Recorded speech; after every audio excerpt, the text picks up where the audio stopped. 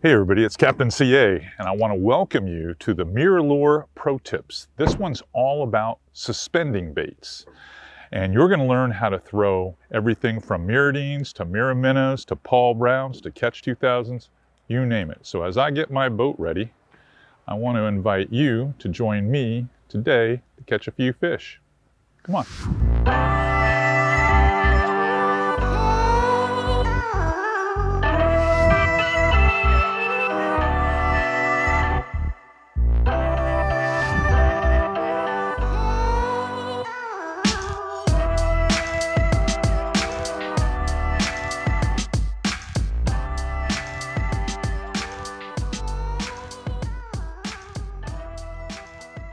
So, welcome to Mirrolure Tips Part 2. This is about the suspending bait lineup. Now today we're going to talk a lot about my favorite one, which is the Mirrodine. We're also going to cover the Catch 2000, the Paul Brown lure, maybe even the Mirror Minnow. As we get into it, I want you to stay with me. I'm going to show you some tips, tricks, rod actions, leader links, everything you need to know about throwing suspending baits for Mirrolure. So let's drill down into the Mirrodine lineup.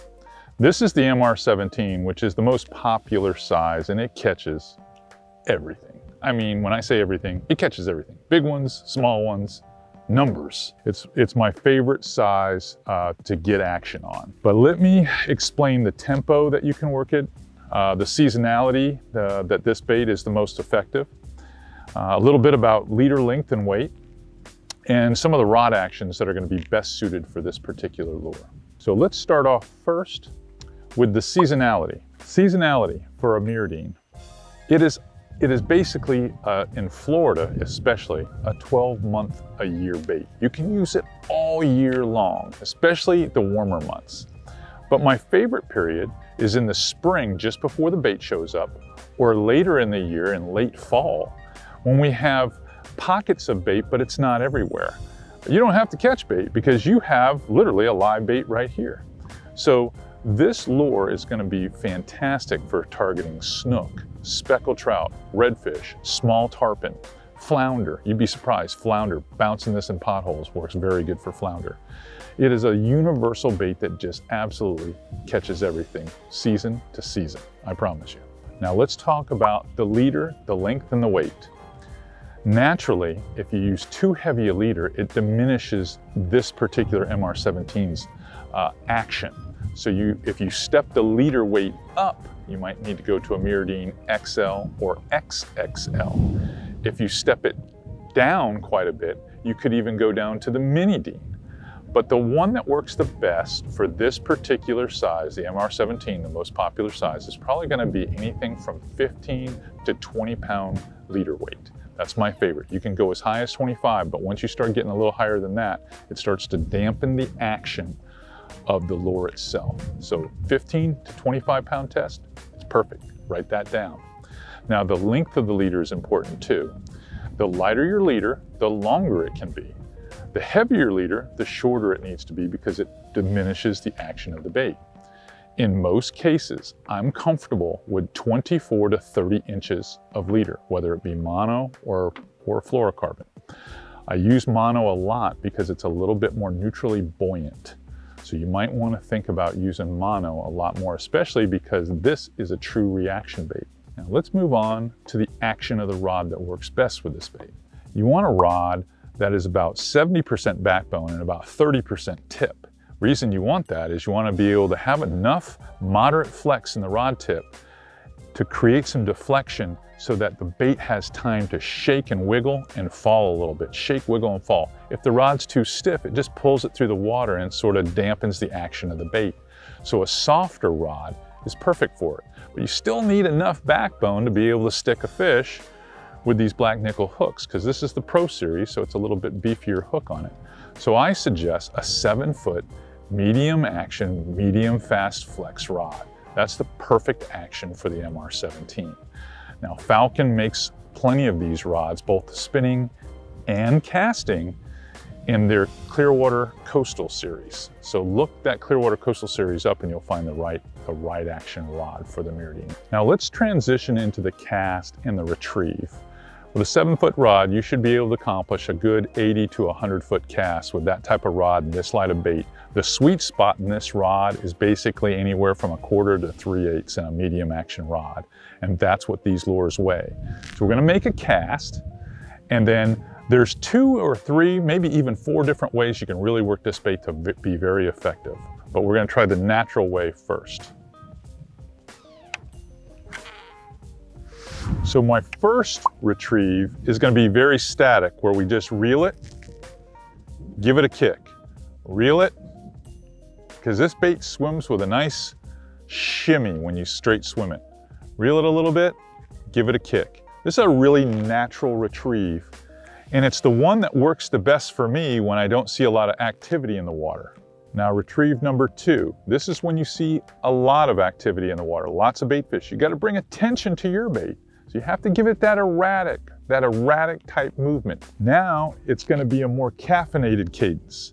Twitch, twitch, twitch, reel, twitch, twitch, twitch, reel, twitch, twitch, twitch, reel. And what you're trying to do is hard flash that bait.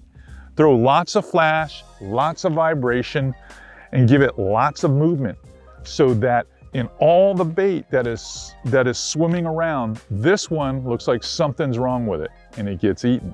So in review, the first retrieve, the natural retrieve, where it's more of a swim and then a flash and then a little bit of a swim and then a single flash, that's the retrieve you want to use when there's not a lot of bait fish in the water. The second retrieve with the Mirrolure, you want to use that retrieve when there's a lot of bait fish. It's very erratic. It's flash, flash, flash, short swim, flash, flash, flash, short swim. That's what gets the attention of fish when there's lots of bait fish in the water. Now the third retrieve is really a retrieve that you have to use when the water is extremely cold, so it's slow. So we're going to use that retrieve as our third option. And right now I'm wearing a hoodie, so it's cold. So this is the best retrieve for this time of year. So it's twitch and pause. Wait a little bit. Twitch, take a little slack out, pause. Twitch, pause. Twitch, pause a little bit and then reel some slack out. Twitch, you're almost just flashing it and letting it fall. Flashing it and let it shimmy back down. You're trying to work the bait very slow, cover very little water. Give it as much action as you dare in a short distance. That super slow retrieve is what you have to do in cooler water temps. So in close, I shared with you the best time of year to use these baits, which is going to be early spring and late fall, but it's a 12-month-a-year bait, the Mirrolure. 2, we talked a little bit, or I shared with you a little bit, about the leader length and the leader weights that work best for the rod. Also, the best rod action to cast these particular baits and work them. In my opinion, there's a lot of these different baits and colors in the Mirrolure lineup, but the one that works the best is the MR17, which is the original Mirrolure. The Mirrolure XL performs excellent and calls a lot of smaller fish out. So for me, that is a great choice, and I use that on a little heavier action rod than the medium action rod. And then lastly, there's the Mini Dean. Now, the Mini Dean is smaller than the original Mirrolure and is excellent on a medium light action rod and 15-pound leader, especially a little shorter piece of leader. But on that very slow retrieve that you have to make during cold temperatures, which was the third retrieve, it's an excellent choice. I hope these little tips with the Mirrolures help put more fish in your boat. All right, the next lure we're going to talk about in the suspending category is the Catch 2000. Now this is the Pro Series, and I picked the speckled trout color. When I'm targeting big speckled trout in the winter and moving through the spring when the spawn first starts, this is a killer bait. It's a sub-walk bait that does a lot of damage.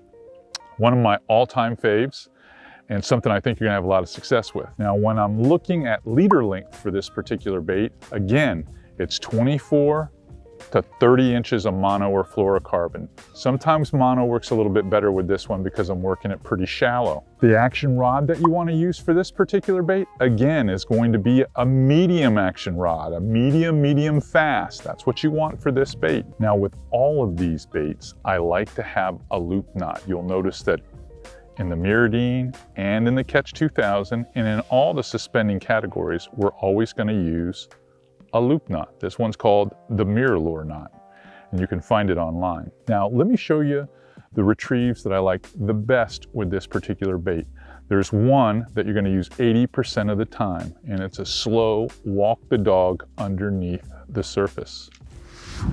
So this bait's worked a lot like a topwater, where it's twitch, twitch, twitch, twitch, twitch, twitch, and you're barely taking up slack. You're almost walking the dog underneath the surface. So if you watched the first Mirrolure Pro Tips on topwaters, you'll know exactly how to work this bait, because it's twitch, real little slack, twitch, real barely a little slack. You're trying to create slack so the bait is going back and forth and back and forth and back and forth. That slow twitching sub walk drives trout crazy. You keep it in the zone for a long time. This bait casts like a bullet too, so it gives you a lot of extended distance that you wouldn't get with the Mirrodine series because it's so aerodynamic. And it's a nice longer shape that really eliminates a lot of small trout. This one does a fantastic job of attracting big trout. If you're throwing this, you're targeting big trout or snook most of the time. Now, there are periods of time when I'm fishing creeks that I like to use this bait for snook. And it comes in a wide array of colors. So you're gonna see this in mullet colors, small juvenile redfish colors, the speckled trout color, and there's a number of custom baits that are coming that you can order yourself. But you just gotta remember, you've got to sub-walk the bait underneath the surface. That's the #1 way you work this bait. Now let me show you a little bit how my hands are working so that you can work this bait properly. So if you'll notice how my hands are working, it's just like walking the dog where I'm throwing slack back. You just got to give it about a 2 or 3 second count to get under the surface, and then you're basically, it's just walking the dog about 6 inches underneath the surface. And if you can get some long casts down a shallow flat in March and April, you are gonna absolutely connect with big speckled trout, I promise you. It's a fantastic bait, fantastic. And casting distance is crazy good with this bait. Much better than the Mirrodine. You're gonna be able to extend your casts from 80 to 100 feet to maybe 100 to 125 feet with this bait. It really gets out there. So if distance matters, pick up the Catch 2000. So let me summarize for you. The Catch 2000, just like we were talking about, is best worked in a walk the dog fashion under the surface. So how you accomplish that is your long cast, you give it a 2 or 3 count, let it get below the surface, and then twitch, reel, twitch, reel. And that back and forth motion drives fish nuts. It's a long cast bait, it's a big fish bait, and it comes in 2 sizes. There's the Catch Junior and the Catch 2000 size. And it comes in a wide array of colors. So even custom colors if you'd like them. So if you're looking for the bait that's gonna catch a big fish, I mean a big speckled trout or a big snook, the Catch 2000 is likely what you're looking for. Now the next bait in the category, let's talk about the Paul Brown. There's a couple of different profiles in the Paul Brown lineup itself, but it's another suspending type bait, and it's ideal for catching big speckled trout and redfish. Now, I chose for the demo for this pro tip to use the Fat Boy because it's my favorite profile, but they have the original and the Little Devil. They have a Softine and a Softine XL. But all these baits, what makes them unique is they're very balanced with light wire hooks. They're very neutral suspending baits. They work extremely shallow for you. You can bend the frame and make them do about anything you want, but still, the best retrieve is that of the Catch 2000. It's that sub-walk, that walk, walk, walk motion that gets the best results. And the big eye and the homemade look, organic look of this bait, believe it or not, is very appealing to big gator trout in the spring spawn. This particular bait has taken probably more trout tournaments in Texas than any other bait in the history of their tournament series. So think about that. But it's long casting. You're going to require more of a medium heavy action rod, but with a moderate tip. We have an excellent one here at Falcon, at the Falcon Coastal Clearwater. This is the 7'4" medium heavy action with medium flex. That means it has just enough tip to give you that pulse of the bait without pulling it straight through the water. Gives it a little bit of slack. So you have to step up the rod action to cast the Paul Brown. It's a long cast bait, so that makes it deadly, especially when you're stalking spooky trout. Now, the line weight that I use for the leader typically is anywhere, again, from 24 to 30 inches long, and I like 20 pound the most, but you can go down to 15 or you can go up to 25 pound leader. Now, when I'm throwing casting gear, I throw straight 14 or 16 pound monofilament line and tie it directly to the Paul Brown lure. Let's move on to the cast. Let's cast and show you the cadence on the retrieve. Again, it's going to be a twitch, pause, twitch, pause, twitch, pause. It's very slow sinking, twitch, pause. You want to give the bait time to make a long, slow glide and stall, and then make a long, slow glide the other direction and stall. So it's reel a little, twitch, wait. Don't reel, just wait. Reel a little, twitch, wait. That long pause gives that bait time to slide. You want it to slide 6-8 inches, so it's a big, wide walk. That's what draws a strike with the Paul Brown lure. And for some reason, big speckled trout prefer this lure over all others. For what reason? Who knows? But who cares? It works. So what you really need to know, honestly, about the Paul Brown lure is it's a sub-walk bait, a lot like the Catch 2000. You've got to allow enough time and work it very slow so you give it time to glide. It glides farther than the Catch 2000. The walk of the Catch 2000 is a tighter walk. The sub-walk of the Paul Brown lure is a long, wide glide. The baits are designed to glide a long way. Now the Fat Boy has a shimmy similar to the Mirrodine, like an oversized Mirrodine, and that's what makes it so appealing to trout. It's like throwing a pork chop out there, but slow. You gotta focus on slow sub-walking that bait and you'll get great results. So the last suspending bait I wanna talk about is the Mirrolure. This is the MR19. Again, this behaves a little like the MR17 Mirrodine, but it's a longer body. And those longer bodies walk better. And what I like about this one in particular is it casts very well and it lands softly, and I can work it very close to the top. So it's perfect for working over a cover like real shallow grass flats or even oyster bars. The seasonality of this bait though is all year long, but when the glass minnows are running, this bait is deadly. Let's start off with leader length for the MR19 Mirrolure. It varies depending on the scenario. Most cases, it's going to be about 24 inches. But there are times when I'm using only 18 inches of leader for this particular bait. I don't want to weigh the nose down too much. And when the fish are extremely spooky on a bright blue clear day, I might have to go to as much as 30 inches and work it a little faster.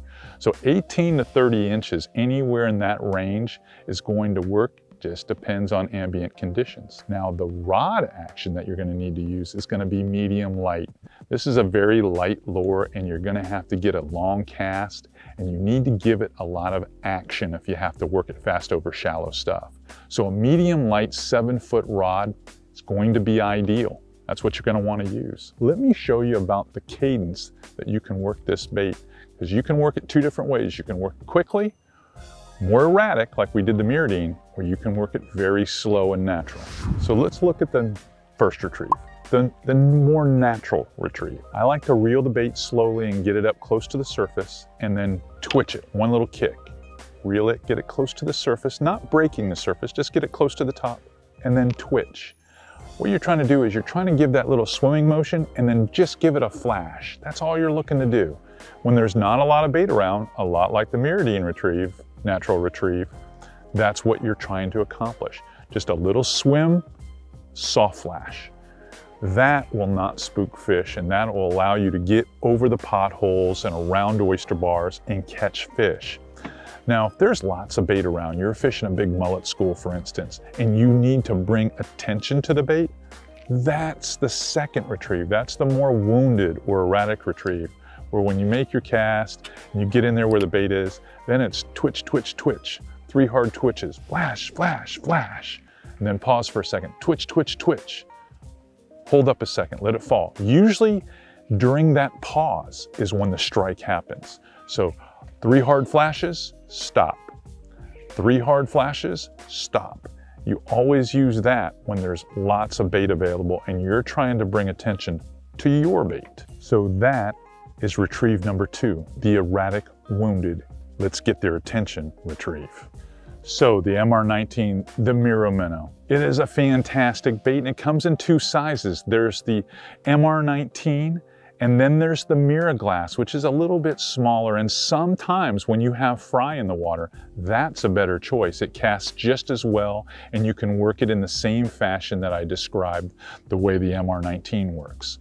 So if you're looking for a great springtime bait that you're throwing to spooky fish over cover, shallow grass, shallow oyster, it's pretty tough to beat the MR19. And those 2 retrieves, both the natural retrieve where it's a sweet swim and then a little soft flash, or if you have to, go to the erratic retrieve when there's lots of bait around where it's 3 hard flashes, a short pause, take the slack up, repeat until the results get you what you need, which is more fish in your boat.